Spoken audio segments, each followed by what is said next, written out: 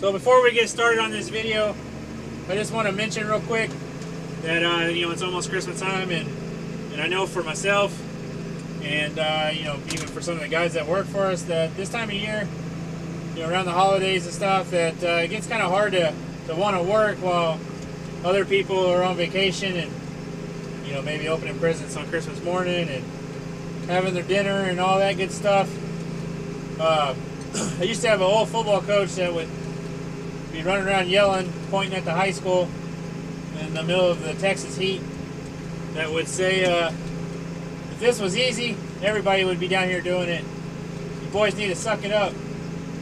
And, you know, I always kind of felt a little bit of pride about that. And, you know, same thing with farming. We're less than 2% of the population. And really, dairy farmers are less than 1%. So keep that in mind. Show some pride about it. And, you know, you're not going to be the only one out working on a Christmas morning or Christmas Eve night or whatever. I know I will be. And,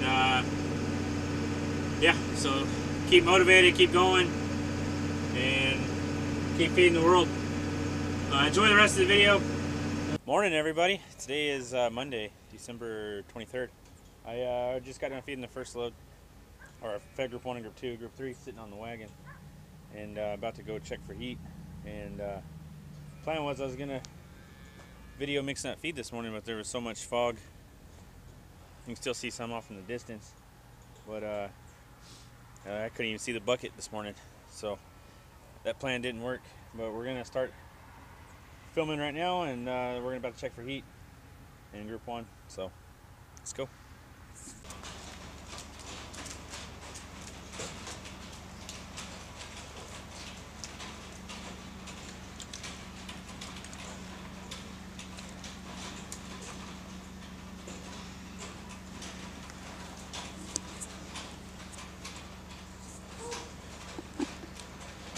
Number 8.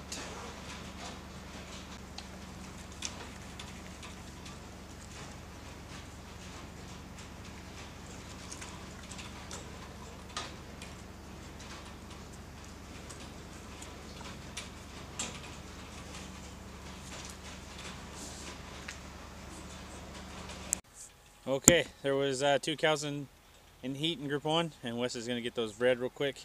I put 23 for the date.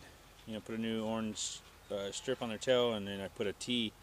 That's for the bull that that one cow was gonna get bred with. So I usually put the first letter of the bull name on there, so Wes knows which bull to use on which cow. So right now we're gonna go check the close-ups, and after that we gotta go get on the four-wheeler and go do reels.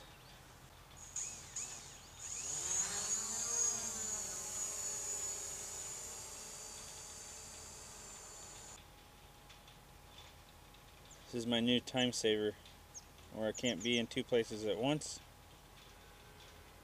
Throw this thing up in the air, go see what I need to see, and then get back to work. And if I figure out how to edit videos on it, because my device won't let me for some reason, and we also get some really cool videos later on.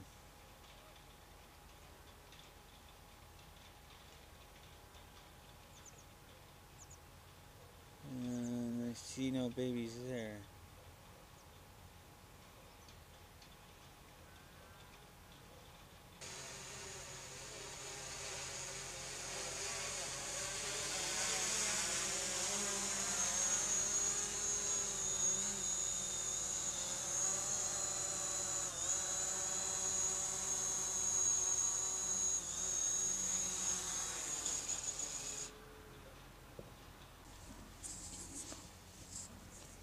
Alright, so now we gotta go reel up reels and get the gates ready, which basically means we're gonna go freeze our ass off for 20 minutes on the four-wheeler. I put these reels in 24 a couple days ago, so all we gotta do is open the gate here, and then this is where group 1's going, and then after this we can go and reel up 11 for group 2 and 17 for group 3. So that's where we're headed. Please drive all the way back around.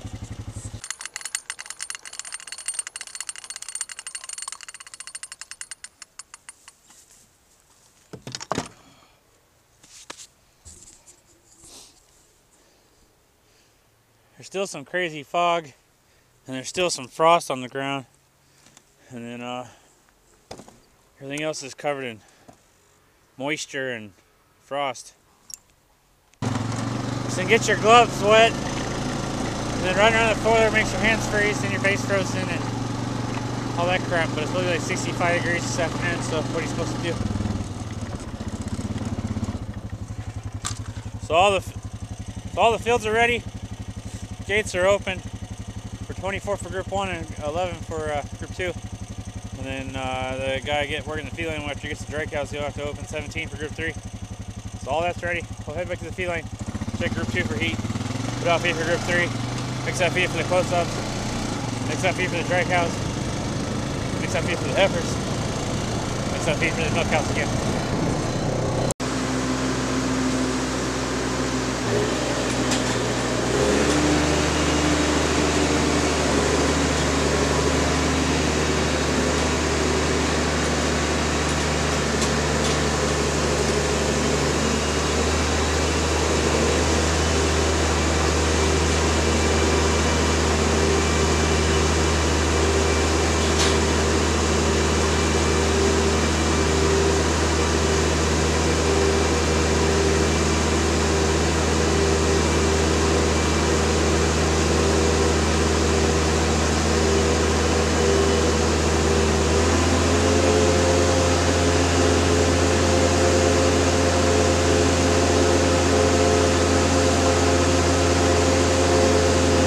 Alright,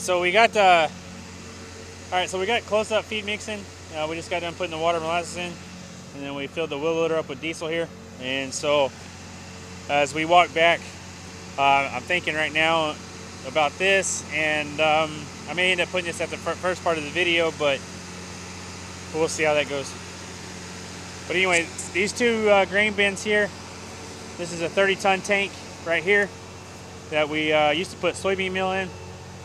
And then we would put our whole corn in that one, and I'm pretty sure that one holds about 5 loads. And those two are MFS grain bins. And then the smaller one over there is like a 6 or 8, probably a 6-ton GSI tank. That one has a huge dent in the side of it where I backed into it with a feed wagon one time, or maybe twice. And I'm pretty sure you could pop it out if you wanted to. But we're needing to get rid of all this. We need to actually move the molasses tank probably over there somewhere. I really hate backing over here just to get water and molasses. It's just an extra 10 times I have to get out of the tractor and the wheel loader. But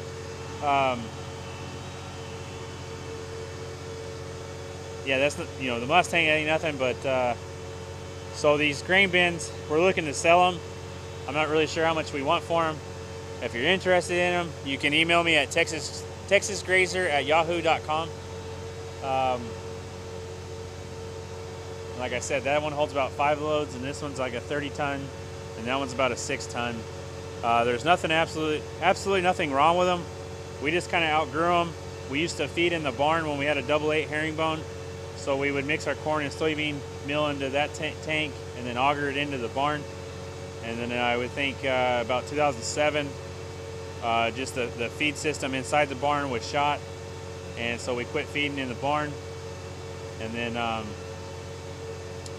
later on, a couple years later, we remodeled to a 15 herringbone, and we never put the feed system back in. And we still use this up until about 6 years ago, grinding corn, cracked corn, and you can see the auger that goes right into the feed wagon. And we just quit using it because it was too slow. Some of the flighting and some of the augers are still good. Yeah, we just have to figure it out, but we need to get all this gone here pretty quick. So if anybody's interested, like I said, email me at texasgrazer@yahoo.com, and then we can talk about it and figure out a plan, for money and how to get them out of here. Well, we got heifer feed mixed up. We're about to put it out.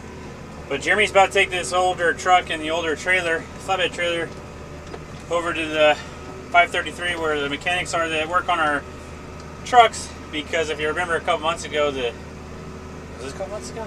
It was sometime in October, that trailer cammed over while we were getting the last little bit of hay. So might as well go get it fixed now. But one of the brakes is not releasing, so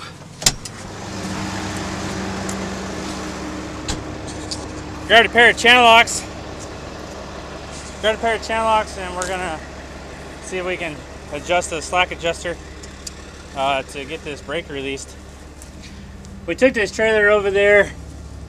Oh man, it had to be like middle of summer, kind of in a break between hay, and told them that the brakes weren't all that great on this truck, and they put one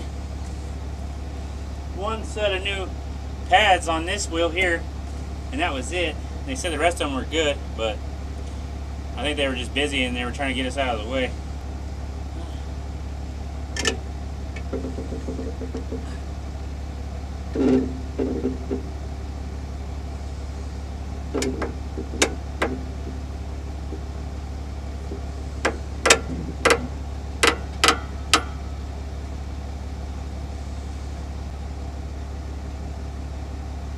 Well, it definitely released, so we're gonna see if that's good.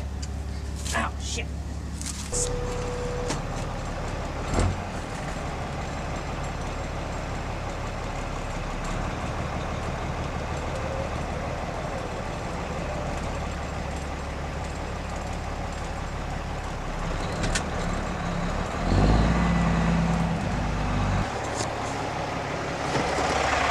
All right.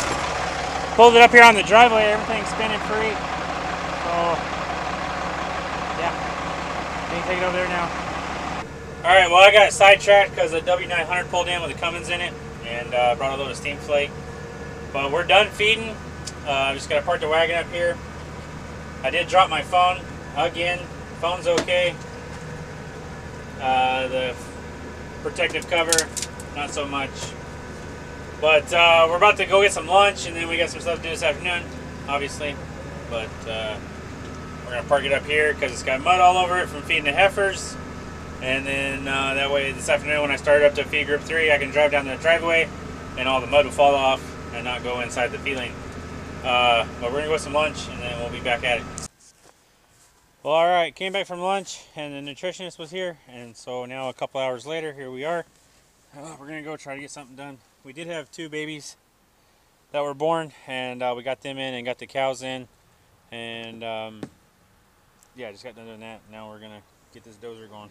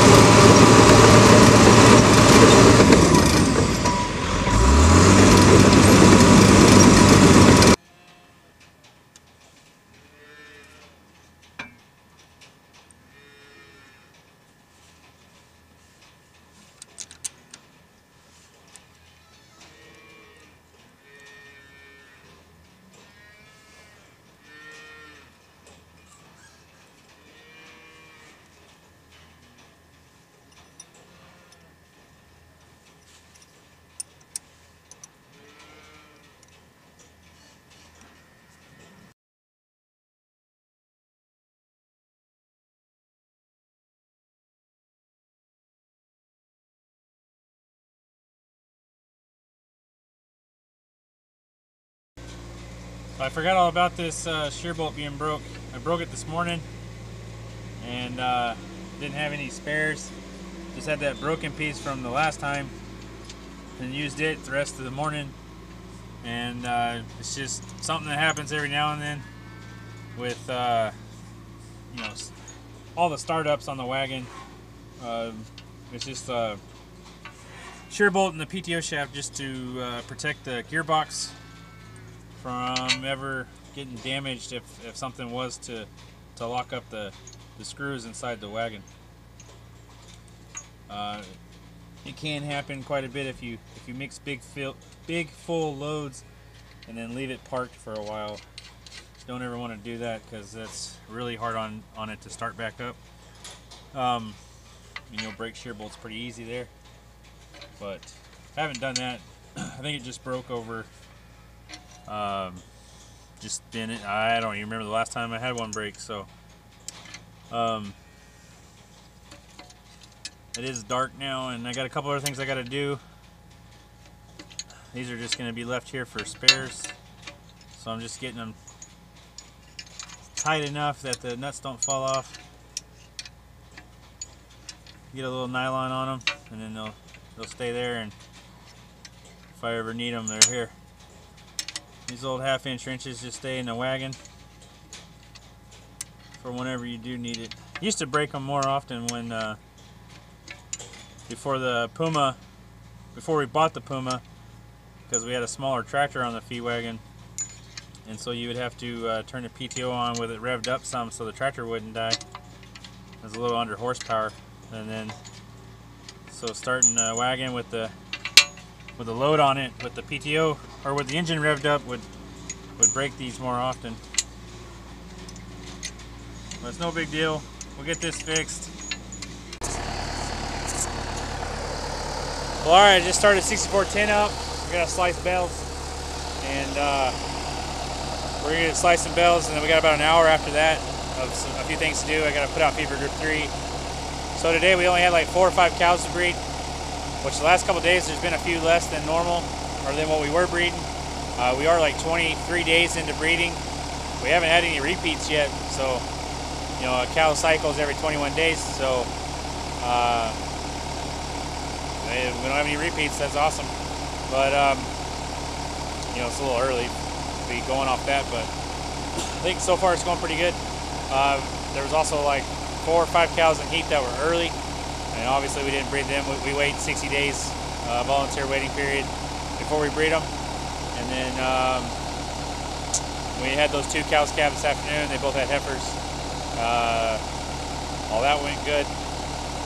The dozer work that we were doing, we were just trying to make it around the lagoon a little more accessible for the manure spreaders. And there's also a hose in there that runs to the 3rd lagoon that we're trying to, it got plugged up and we're going to try to unplug it back. We haven't used it in a couple years. We've just been parking over on one side and sucking water out of there that way. And we'd like to get it back to how it used to be. And then the nutritionist came today, which, you know, I talked to him. Well, I guess I didn't have to talk to him, but talked to him for about an hour and a half. We started the baleage out behind Wes's house today. That's actually what the bells that we're about to slice. So we haven't fed any of it yet. We finished all the first cutting off, and now this is the second cutting that we're getting into. The first cutting, there's probably 100 bells of some real crappy stuff. If you remember, if you've been following the channel for a while, we got 3 good days back first part of April in the hayfield, and then it rained a whole bunch, and then we had to sit for 30 days before we got to go back out.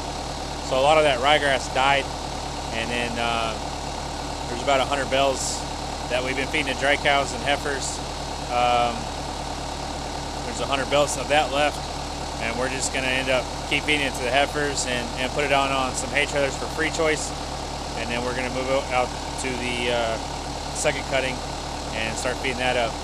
So there's, if I remember right, there's 1,500, 1,600 bells out there. So that'll last us for probably into the summer.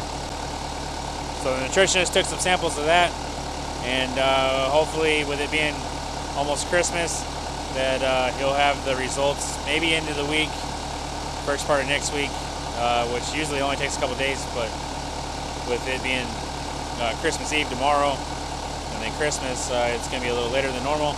And he took some core samples of the corn silage just to see how well we packed it, and I don't know how long it'll take to find that out.